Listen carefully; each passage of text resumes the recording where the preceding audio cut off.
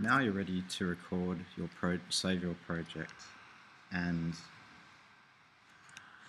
if you click My Stuff and you look at your projects, you can see your projects and what you've called them. If you've shared a project that you don't want to share, you can unshare it, or you can share it by going into the project and clicking on the project here. Once inside the project, you can click the sharing button. You can always rename the project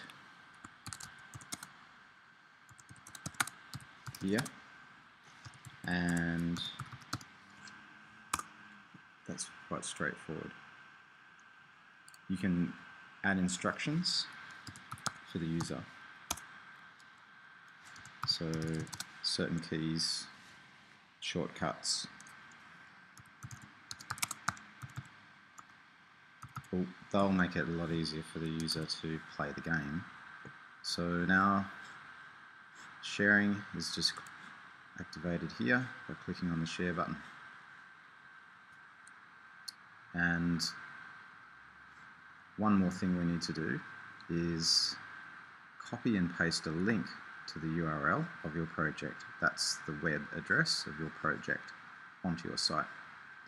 So select the URL up here, Command C to copy, and then go onto your website and go into edit mode,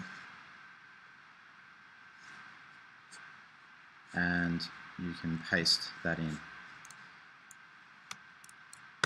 Just Command V it in, Command V. It'll go in as standard text, it won't be an active link.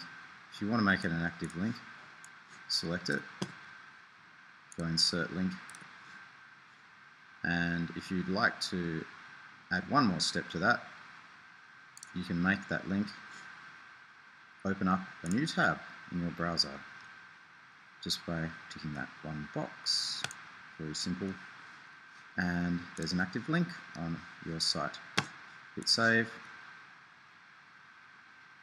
and then I'll be able to go and look at your project.